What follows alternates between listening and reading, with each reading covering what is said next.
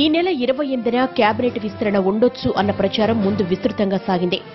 ఈ రోజు మంచి ముహూర్తం ఉండడంతో జోరుగా ఊహాగానాలు సాగాయి. అయితే కేసీఆర్ ఢిల్లీలోనే ఉండిపోవడంతో ఆశావహులంతా నిరుత్సాహపడ్డారు.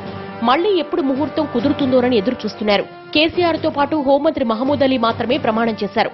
15 రోజులు గడిచిపోవడంతో కేబినెట్ లో ఎవరికి ఛాన్స్ ఉంది, ఎవరు అవుట్ అన్న దానిపై అందరిలో ఉత్కంఠ ఉంది. ఓడిపోయిన 4 మంత్రులకు ఈసారి కేబినెట్ లో ఛాన్స్ లేదు. గత ప్రభుత్వంలో ఉన్న మరో 3-4 కూడా ఈసారి అవకాశం లేదు. కేసీఆర్ వర్కింగ్ ప్రెసిడెంట్ చేయడంతో కేబినెట్ లో కూడా మార్పులు చేర్పులు ఉండబోతున్నాయి. మరీ సీనియర్లు కాకుండా కొత్త వారికి కూడా ఈసారి ఛాన్స్ ఇవ్వనున్నారు. సామాజిక వర్గాల లెక్కల్లో కొందరికి ఇప్పటికే ధీమా ఉన్నా టీడీపీ, కాంగ్రెస్ లో గెలిచి టీఆర్ఎస్ లో చేరేందుకు సిద్దం కావడం ఆందోళన కలిగిస్తోంది. జిల్లాలకు ప్రాతినిధ్యం, సామాజిక సమీకరణాల్లో కొత్త వారికి అవకాశం ఇవ్వొచ్చు అన్న ప్రచారం జరుగుతోంది. కాంగ్రెస్, టీడీపీ ఎమ్మెల్యేలు ఇప్పటికే టీఆర్ఎస్ అగ్రనేతలకు టచ్ లో ఉండడంతో వారికి కేబినెట్ లో ప్రాతినిధ్యం తప్పనిసరన్న చర్చ సాగుతోంది. కేసీఆర్ ముహూర్తాలను బాగా నమ్ముతారు. ముహూర్త ప్రకారమే తాను ప్రమాణం చేశారు. మిగిలిన మంత్రుల ప్రమాణం కోసం ముహూర్తాన్ని వెతుకుతున్నారు.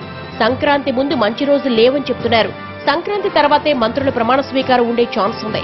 పండుగ తర్వాత 17, 18 తేదీల్లో మంత్రుల ప్రమాణ స్వీకారం ఉండొచ్చని తెలుస్తోంది.